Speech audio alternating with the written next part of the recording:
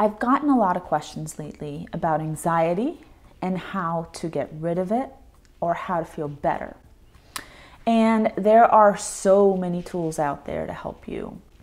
My personal approach as a therapist is called acceptance and commitment therapy. And I will provide you with some of my favorite tools that help you relate differently to your anxiety, which many times results in it getting better anyway. Too many people focus really hard on trying to get rid of their anxiety. And I get it. It's not a great feeling, and we just want to feel happy and calm all the time. The thing is that we need anxiety to survive, to love, to connect to others, and to succeed. But the problem is that sometimes we become so anxious that it can be really hard for us to function.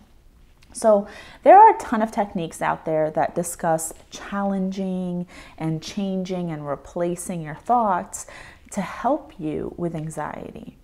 But this process can be exhausting and frustrating because you're constantly having to challenge and to find alternatives and wondering if your thoughts are rational or irrational. So I have tools to give you today that will help you not challenge your thoughts, but relate to your thoughts differently, rather than having you fight them and analyze them to see if they are true or false or realistic or not.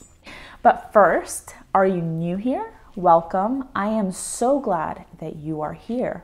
Please make sure to subscribe to my channel. I make videos about mental health once a week. So make sure that you subscribe and hit the notification icon. That way you are always up to date. And if you're coming back, welcome back again. You know I appreciate you so much and your continued support. Please make sure to like and comment.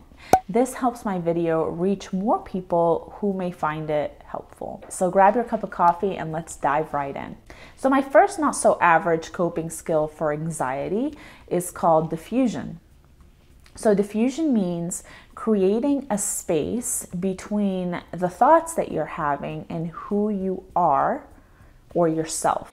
We have tons of thought that go through our brains every single day. And if we took every single one of these thoughts to be true, or if we analyzed every thought that went through our head, we would be exhausted. So instead, we can try to notice that we're having these thoughts, acknowledge them, and then get back to what we're doing. So one tool, well, here are a few of my tools to help you to do this. And one of them is called, is using the phrase, I'm having the thought, before each of the thoughts that you're having. So here's an example of this.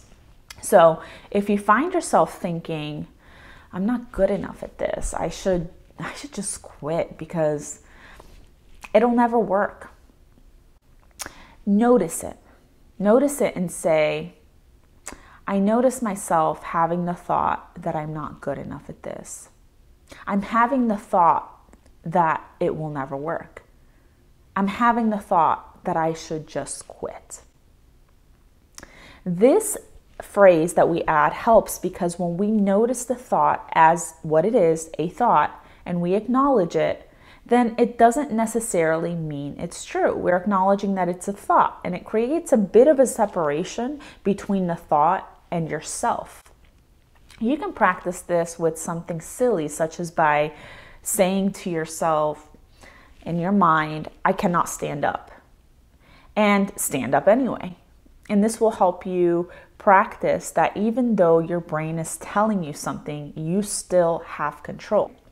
My second tool is name your brain. So this is another diffusion skill. It is to name your brain so that whenever you find yourself thinking thoughts that are unhelpful to you or to your life goals, you can say, thank you, brain, for the warning and for your concern. But I'm going to do this anyway because I really want to. So I'll give you a personal example of this. I always feel scared to make and post videos because I fear judgment and I feel that what if I screw up? So often my brain tells me, you suck at this. No one is watching anyway, so what's the point? So I decided to name my brain Miriam. And every time that these or similar thoughts come through my mind, I say, thanks, Miriam, for expressing your concerns for me and worrying about me and worrying that I will be judged. I know you're just trying to protect me, but I do want to do this because my purpose for doing this is to help others. And even if only one person watches, then that's one person that could benefit. My third tip for diffusion is try thinking your thoughts in a funny voice, such as Iago, the parrot from Aladdin, or a big monster with a squeaky itty voice. So if you think to yourself, no one will like me, but then you think that thought again in a silly voice, such as a parrot or Donald Duck, then chances are that that thought loses its seriousness. It'll probably make you laugh, and the main point is help you separate yourself from the thought. My next tip might scare some of you a little bit because it is to allow yourself to feel anxious. So anxiety is important, and it is usually trying to bring your awareness to something or to help you stay safe. The more that you try to push your anxiety away, the more it will grow. Just like when you tell yourself to not push that red button, automatically we want to push that red button. We want to do the things we tell ourselves not to do. So let's try this little experiment for the next 10 seconds. For the next 10 seconds, don't think about bananas, okay? Whatever you do, do not think about bananas. Ready, set, go.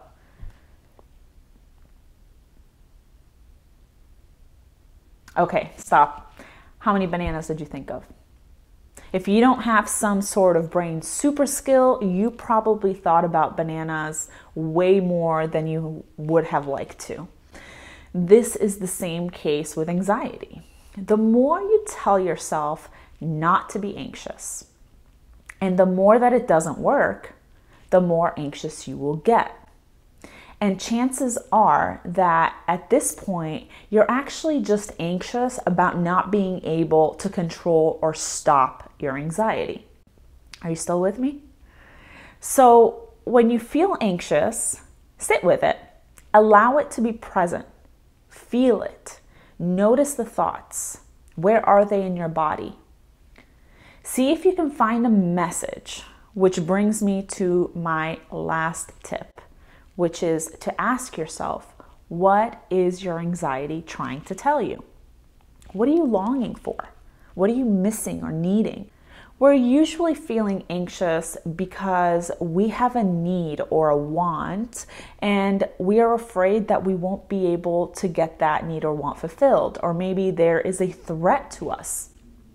If we listen to that deep need within ourselves, we might be able to pinpoint what it is and have a deeper understanding of ourselves, and that can help drive our behaviors. For example, if you're always anxious and you are in school, you could lean into your anxiety and try to see what you are longing for. Try to listen to it. Is it success? Is it a bright future? Is it the ability to take care of the bills? Is it making deep, meaningful friendships? Maybe it's a combination of all of these. You might find yourself always feeling anxious because maybe these areas of your life are not where you want them to be. So try to sit down with yourself and identify your values. Ask yourself, how do you want to be remembered? How do you want to view yourself? And then try to show up in that manner as many times as possible throughout your day. This naturally will help relieve these feelings of anxiety. But if we only focus on getting rid of the anxiety or not feeling that anxiety, and we don't tap into it or listen to it, then what ends up happening is we miss this message, very important messages of what we really want or what we value. And it just creates more and more anxiety in the long term. So those are my not so common tips for anxiety. please let me know what has worked for you. What helps you with your feelings of anxiety? What do you do? Have you tried any of these before? Would you be willing to try them and let me know how they work out for you? I would really, really appreciate any comments after trying these tips to see how these worked out for you. Thank you so much for watching, and I will see you next time.